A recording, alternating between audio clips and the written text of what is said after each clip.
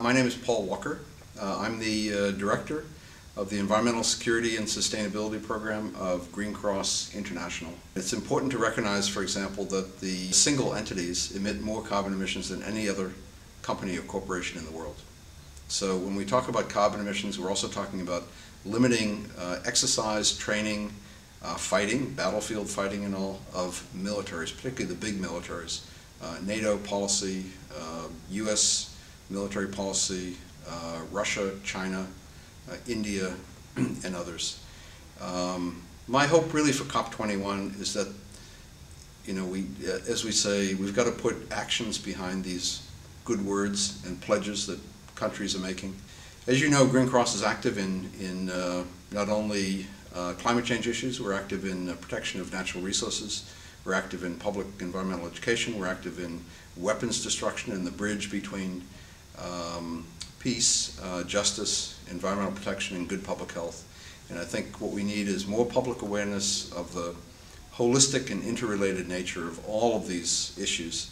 If we want good public health, if we want good poverty eradication, we want good public education, we want good environmental protection, we have to connect all of these issues together because they are connected and in fact begin to help protect the very fragile planet that we live on today.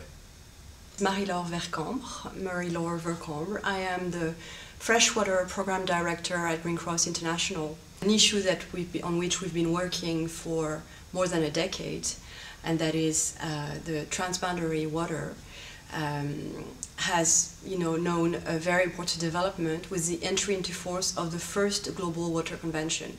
And this is really something we've been working on a lot, working with governments and with all stakeholders to accompany the decision-making in these countries so that the countries would ratify this convention. And Green Cross was one of the two NGOs to participate to the first meeting of the parties 2 weeks ago at UNESCO. And I'm talking about the entry into force of what's called the UN Watercourses Convention. The UN Watercourses Convention has finally entered into force. It's a very important development because when we talk about transboundary waters, we talk about 60% of all fresh water on Earth. So it looks a bit macro, it looks very global compared to economy and the industry, but it's really that's really about the framework. It's really about how countries are going to agree on how water is going to be conserved, how it's going to be shared equally, and how it's going to be managed jointly by the countries that share these waters. So it's extremely important that the right legal frameworks are there to support all human activity. So it's a very important development and we're very happy about that. Green Cross has also been involved in several COPs, Conference of the Parties, on climate change. We have advocated for a few years now with the AGWA platform, which is a platform of water experts, policy experts. We've been advocating so that water is better addressed in the climate frameworks, future frameworks, because what is climate change? Climate change is really water change. So it's really very strange that water is actually not addressed in the climate change future framework. It hasn't been discussed. We haven't made it to have it properly integrated in the discussions. So we really hope that actually there will be an important framework, something that allows important developments such as water. At some point we advocated so that there was a working group on water like there was one on agriculture and on forests. It hasn't happened. The negotiators were not ready for that. They were still stuck at an earlier stage of the agreement. So we really hope that COP21 is going to be the beginning of something really new. There will be a water day during COP21 and we will take part to that. And we'll hope that it will be the first step of more mobilization around water issues. In fact, I'm very delighted and honored by the award given by Green Cross International today to me. My name is Dr. Hassan Mahmood. I am Chairman of the Parliamentary Standing Committee on the Ministry of Environment and Forest in Bangladesh. Before I was Minister for Environment and Forest from 2009 to 2013. So in fact, this is a great honor to me, and I want to register my thanks to Green Cross International. Regarding COP21, in fact, this planet Earth is the only lifeboat for human in the universe. Universe is so big, 4.5 billion years ago, this planet Earth was created. Since then, light with a velocity 186,000 miles per second is traveling, but still from many stars, light has not been reached to the planet. But in this big universe, this planet Earth is the only lifeboat for human. And sources are limited in this planet, but we, political leadership, very often, we don't understand the magnitude of the problem, the complexity of the problem. So I believe in COP21, this is important for humanity, this is important for the mankind to come to a consensus, to have a legally binding agreement in Paris in COP21. And for that, we should not stick to the points of national interest. We should look at the interest of the humanity to sustain human being in this planet. We must bear in mind, planet Earth does not need the human being in this planet for its existence, but we need the planet Earth and the environment, very environment, for our existence.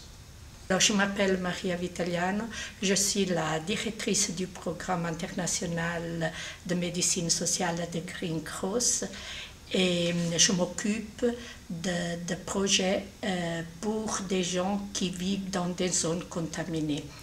Et pour le futur, moi je pense que c'est très important de faire des events comme ça, si importants, parce que je pense que se retrouver, penser ensemble en commun futur, ça nous donne la possibilité aussi de répondre aux besoins très urgents de notre société, tout en tenant compte que si chacun d'entre nous fait quelque chose, donne une petite contribution, nous pouvons faire beaucoup pour le futur de cette planète et pour les gens qui y habitent. My name is Nazia Mestawi, I'm an artist, and I'm here today to present One Heart, One Tree, which is an artwork that I created for the COP21, and it's going to transform the Eiffel Tower into a virtual forest. So it's a collective piece of art that involves all citizens from all over the world to get involved into the COP21 and to be active, in fact, because they're all going to be part of One Heart, One Tree, and they're going to project their name on the Eiffel Tower with a virtual tree that they generated through an application with their heartbeat. And then each virtual tree is going to grow in real life, planted in a reforestation program. So everybody is going to have a real impact and a long-term impact through this artwork. And the concept for this COP21 is to say that we can all have a positive impact, whether we are politicians, whether we come from a government, or even if we are any citizen coming from anywhere in the world, we can all have a strong impact. And I think that's the most important message, that we need to feel responsible for our collective future. My name is Stephen Robinson. I'm working with Green Cross Switzerland as a unit manager responsible for the legacy program, which deals with the legacy of the arms race of the Cold War, as well as the water program, which is addressing in a preventive and a reactive way pollution issues related to hazardous wastes. I'm hoping that this year's General Assembly will lay the foundation for further expanding the good work of Green Cross International and contributing in a relevant way to all the problems of the environment this world is facing today and will continue to face for the coming decades. Les McCabe, I'm the President and CEO of Global Green USA. Preparations for the summit with Green Cross International in Geneva this year in 2015 are really to network with colleagues and other affiliates throughout the world to learn more about the programs they're doing, how those relate to what we're doing in the United States, and where we can help and support one another to be more effective in the type of work we do in environmental affairs and combating climate change. My own philosophical feeling about what other countries can and in fact should be doing are centered around education and the importance of educating people at a young age about the environment and the world in which they live, rather than waiting into adulthood, so that children are enculturated into a belief and understanding of the importance of maintaining the environment, maintaining Mother Nature, planet Earth, where we all have to live, and making education a part of the curriculum of every student in every school in the world, so that they understand fully how our world is and should be treated. Hello, my name is William Bridge, and I work with Global Green USA, based out of Santa Monica, California. And I'm thrilled to be here today, and I appreciate the opportunity as the United States arm of Green Cross International. My expectations from this summit would be an opportunity to meet the other countries, the individuals that are representing the other countries with Green Cross, and learn how we can all collaborate together for continued partnership to save our planet. So I think with COP21 coming up, what we could do all collectively as a whole would be to understand our individual strengths and collaborate together, representing each individual strength, creating a better, stronger imprint platform with what we can do with our environment moving forward.